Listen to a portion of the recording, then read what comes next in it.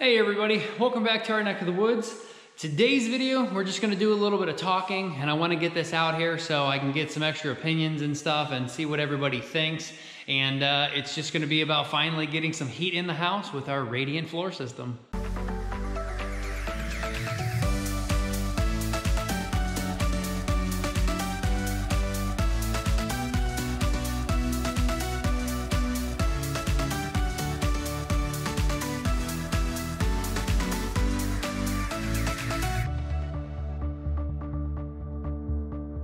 Okay, so first off, here in the garage, with the weather being pretty cold at night, I think the lowest we've seen so far is about 28 degrees Fahrenheit, and it's just amazing in here.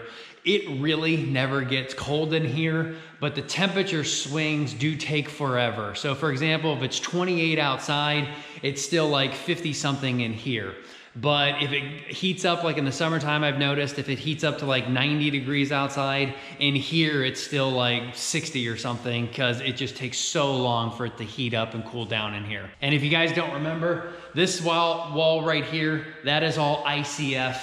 The walls over here on the other three sides, those are zip boards or zip panels, which is an R6.6. Then we've got the studs. So the studs don't have that thermal transmission. They've got a thermal break there where the heat can't transfer right in and out of them because of that R6.6.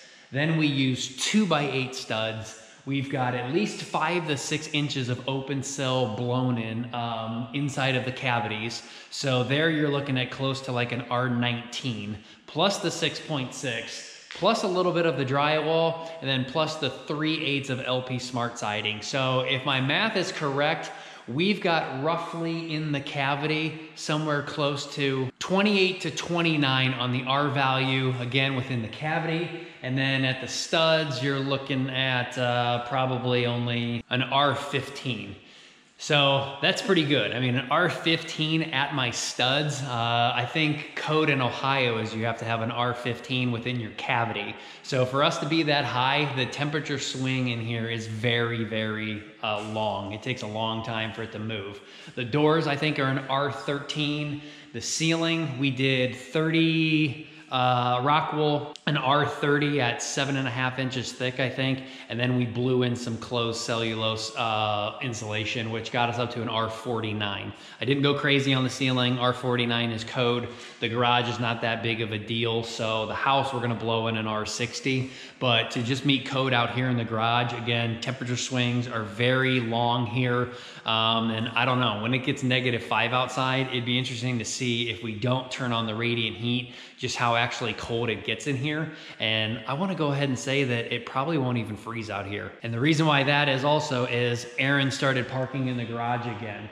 So if Aaron's car comes in here every day from, coming into work, you've got this, engine block that's 200+ degrees.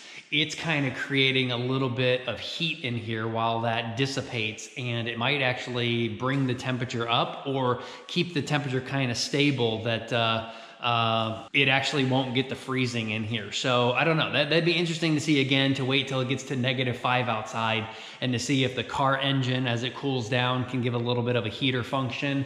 And again, just see how bad it actually gets. But nonetheless, it is time to start talking about the radiant tubes here. So real quick, first thing I had to do, unfortunately, I did have to remove the PVC sleeve that was going through the wall. So we'll have to spray foam that and then re-mud it and paint it and all that stuff to make that look pretty. But I only intended that little PVC pipe there to be used as a gas line because I thought a boiler had to stay out here. And I thought I needed a boiler for like every zone, which obviously you don't, you just need more pumps. So not a big deal, knock that sleeve out. Now we've got 3/4 of an inch PVC coming out here. We'll go on down that wall, come on over, and then we'll bring in 2 manifolds right here. Now what I'm debating and what I want to see what people think about this is I don't understand why the manifolds have to have on-off switches on them or valves. Why can't you just put a manifold out here and just have the manifold completely open? Each one of these runs is basically equal. They're all under 300 feet. We probably cut a good 20 feet or more off of each run. So we're looking at roughly 280 feet per run. There's only 3 of them out here. And there's no need for me to ever turn a valve all the way off or turn a valve down or buy those really, really expensive manifolds where you can spin down the gallons per minute and stuff off of each one with the gauges and everything. To me, manifold right there, I could literally just get a PEX plastic manifold for 3 runs each, and they're $5. If I wanted to make it out of copper, I could go up to like $14, but then again, you can go all the way up to like $200 with those controllers and stuff. But out here in the garage, what do I really care? If I need to shut that down or close it down or this, that, and the other, I just don't see the point. So let me know what you guys think. How about a $5, I do have to use clamp PEX on these ones, but I can use expansion on the white. So we'll have to go out of the manifold and do crimp on the manifold, go over like an inch, and then do a crimp to an expansion, 2 fittings together, and then we can use expansion. But again, let me know what you guys think. Why do I need to shut that down? Why is it important? Why can't I just spend $5 on a manifold, throw heat throughout here, and then bring it on back? Now, it will be interesting out here how long it's gonna take to heat up. The game plan is the hot will run down this side of the garage, all 3 of those lines, and then all 3 of the lines turn in front of the garage doors. And then the first run obviously goes all the way there, like back and forth. The middle one comes out and goes through the middle, and then the last hot run goes out and then comes on back over here to the manifold. So the hot pipes are going to be out towards the garage door. And when I was talking to one of you guys, Steve again, thanks for the call, thanks for constantly hitting me up and talking to me. He mentions that the concrete is going to stay so warm that even though we have a 2-foot apron on the outside, those 3 hot pipes running through this way are going to be so warm, and that concrete's going to get so warm that it'll actually transfer the heat all the way out to that apron, and the apron actually won't ever have ice on it, and it will constantly melt the snow, even though we are talking about 2 feet or more distance between the very first hot pipe going out. But the interesting thing are the pipes back here ever going to get warm? Because if you guys remember, when we poured the floor, I didn't get my taper right on my like stone that I had laid down. And then of course I laid down the 2-inch foam, and then the PEX tubing, and then the vapor barrier. And we couldn't just rip all that up one day. And again, the taper was not correct. So to end at 5.5 inches on the apron outside, to get this floor to taper about 1/8 of an inch per foot, which obviously, as you can see, is working great because the water from Aaron's car, because it's raining, obviously has been going outside. We had to pour a little bit more concrete than anticipated. Back here in the back, I think we have almost 9 to 10 inches of concrete. And those PEX tubings are 9 inches below that concrete. So those tubes are going to take probably all winter long to be able to heat that concrete up that thickness.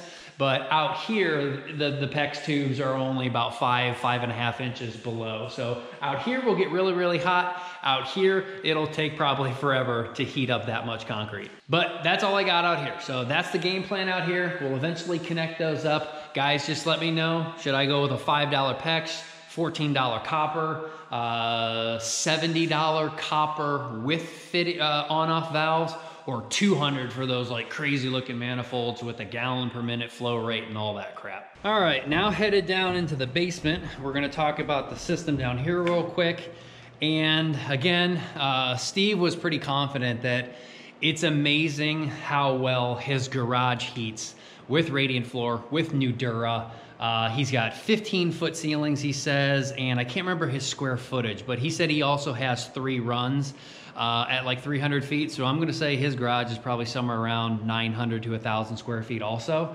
So the fact that he can get away with that much heat and warmth and comfort in there, and with tall ceilings, I'm almost wondering just how good it's gonna be down here to heat all of this concrete up, and then to have all of that heat transfer up through this completely opened, I think this is 4.5 inches by almost 17 feet, or 4.5 feet by 17 feet, with such a massive hole right here. All of this heat down in here can come up into the first floor. And I'm just wondering again, how well we can heat up in here. Now, of course, we've got probably 10.5 feet to the concrete up to about subfloor level here. We've got another 10.5 feet from subfloor up to all of the flat ceilings. And then we've got 16.5 feet to get up to the peak. So I'm gonna go ahead and say after about 36, 37, 38 feet, whatever that is, to heat all the way up to the peak up there, I'm gonna say that it's probably gonna be pretty cold up there at the peak because you're trying to transfer heat up 30 some feet. I would imagine it would cool down and then, you know, start to fall back down before the heat could ever rise up to that peak. But I don't know, it'll be interesting to see again. ICF house, so well insulated. And we've got this big open hole that heat's just gonna be pumping out through here. I just wonder how warm it actually is gonna be up here where we actually don't have to run radiant floor heat for the first floor. Now, I would imagine there are gonna be probably some cold spots, like let's say over in the corner over there, or over in the corner over here, because down in the basement, we will one day obviously completely drywall this ceiling. And I was going to insulate all of the cavities in between the floor joists, because if we were running radiant floor tubes under here, you want to pack in insulation under the tubes so it forces all the heat to transfer up onto the subfloor. But if you put the insulation and the drywall, then of course the furthest away that you get away from that stair opening, like in the dining room over in this corner, then that floor is not going to be too warm, because even though you're pumping up heat right here going up to the joists, well, when you're blocking it off with insulation and drywall plus the 3/4 inch subfloor, well, that corner probably is not going to get too warm. But again, all in time, that we just have to see how it's going to go after like our first winter. As soon as I get the doors on and the 2 windows, we get the drywall ceiling on, we insulate up on the first floor, and then basically we turn this sucker on and see what actually happens. All right, back in the utility room, kind of the same thing going on. Manifolds, are we gonna go ahead and pay for cheap or all the way expensive? The basement, I really don't see a point in doing zones. I just see that all of this concrete is connected. It's all thermally one unit. So why wouldn't we just heat the entire basement at one temperature? Now that is gonna suck because we've got a gym right in here. That is gonna suck that if this floor is the same temperature as the bedrooms, as the vault, as the main living area, well, you're gonna be working out and basically just sweating your butt off because it's just gonna be so incredibly hot, as opposed to being maybe comfortable in the bedroom or being comfortable in the basement. So maybe I might get zone valves for the hot, and it depends which way we go. I think these tubes over here are transitioning it out through the utility room and then going all down through the gym. So if those are the hot pipes, the gym is going to be crazy hot. But the pipes on the left over there are coming back, which are running all the way down the back wall, which means all 6 of those pipes are returning from the vault area, which means the vault is going to be extremely hot. So it just depends which way we want more comfort to go as the hot pipes come out and then as the cold pipes come back in. So maybe we will sacrifice the vault and keep the gym a little bit cooler, because again, even if the gym was too hot and we started shutting down one of those runs that the main line of the gym is going through, even though all 6 lines are going through this way, if you did clamp it off and slow down the water flow, that would keep the gym a little bit cooler, or the vault going out. I don't know. It just depends. I'm no expert, but that's just my thought process for right now. And now we need to talk about everything that we're going to use. So like I said, Steve made me a list. So for right now, we haven't bought much. This is just stuff that I needed anyway. But really, we just have a pressure relief valve set at 30 psi, so if the boiler runs away and it's too hot, that thing's gonna blow open. We've got gauges that, unfortunately, with everything they had at the store, it was just a nightmare trying to find everything to fit and work. So many things are sold out and just not coming back. So we went with a brass T in the gas department. It wasn't even over by the PEX. The gauge obviously needs a reducer, which was annoying to find. And then we had to have 2 of these come together because they don't make this size 3/4 inch PEX into a 1/2 inch internal. It's they go from 3/4 to 1/2 inch, but they don't go the opposite way. So I had to buy a little spacer here to put in there that the threads fit. So that is obviously a temperature and pressure gauge, so we can see the water going out and the water coming back in for what those are at. And then we just got a strainer wide fitting that inside of there can catch things if the system's ever breaking down. I think we may go on the cheap route and go with cast iron pumps. So if the cast iron's breaking down, this little strainer in here can catch basically rust debris. And again, we've got the 3/4 inch expansion fittings on that, and we'll hook that up somewhere. And that's all the store had. So everything else I have to buy on Supply House. So we're looking at 2 pumps.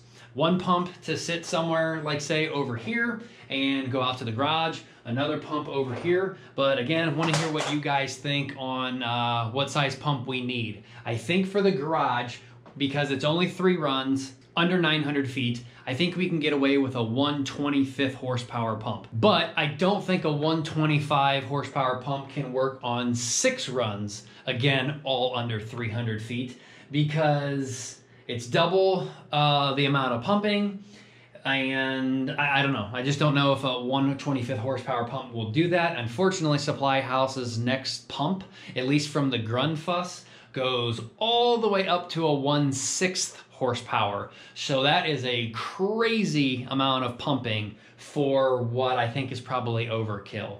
So just curious if anyone knows anything on that. Should I step away from Grundfuss and find someone else if I'm gonna do a 1/25, or should I do like a 1/8, a 1/12, or a 1/15 pump for these 6 over here? And then everything else in my shopping cart just has to do with what we need. We've got a water air separator that will sit at the highest elevation, which I believe has to sit higher than any of the manifolds.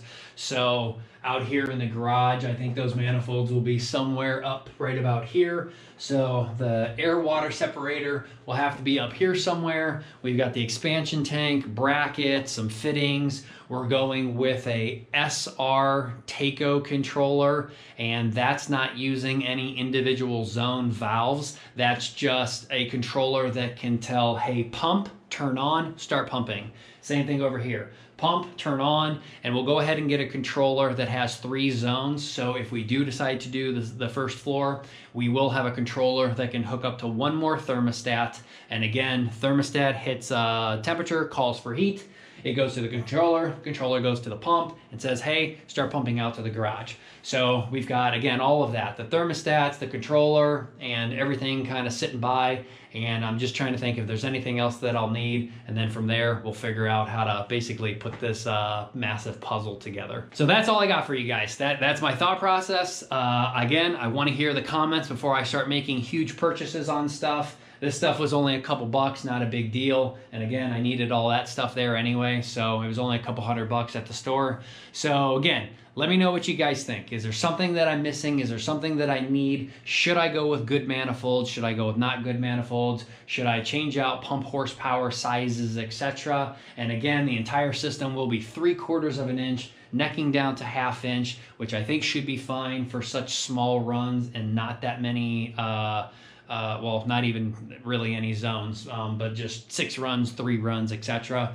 And let me know what you guys think. So again, short video, wrapping it up here. Let me see some comments, and then we'll see you guys next time when I got a few more videos planned for you. So until then, take care, and we'll see you all next time.